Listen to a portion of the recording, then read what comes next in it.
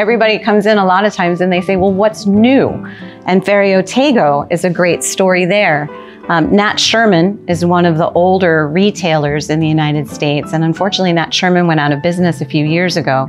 Two of their executives were able to create their own brand, Ferriotego, and their cigars are made in two different factories. This one, the Generoso, is made in the Plasencia factory. It has a Nicaraguan filler and binder, a Honduran wrapper.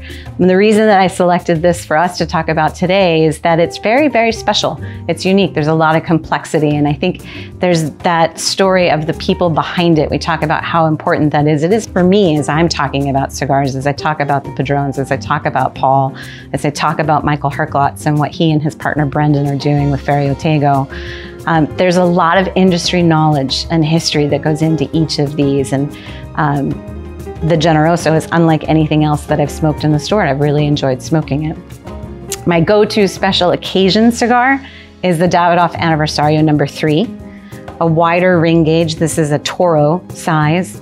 This is a fuller bodied blend than the signature line, the 2000 that we talked about earlier.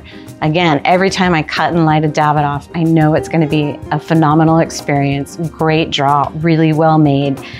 This is a $28 cigar. For me, that's expensive. It's one of the more expensive cigars that we have in the store, and that's why it's my special occasion cigar.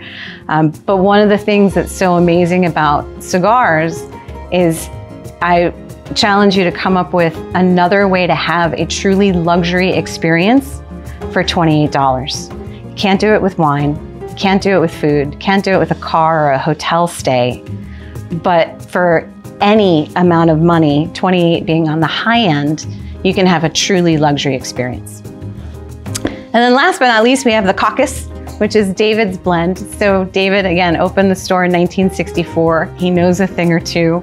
I'm sure he'll talk about this, but he blended this cigar. It's made for us by Rocky Patel, Nicaraguan and Honduran tobaccos with the Sumatra Escuro wrapper. A lot of times people will think you see that darker wrapper and that means it's going to be really strong. And in some cases, that dark colored wrapper really does add more body or more spice to a cigar. This is still a medium bodied cigar. $7.95 makes it also a really great value.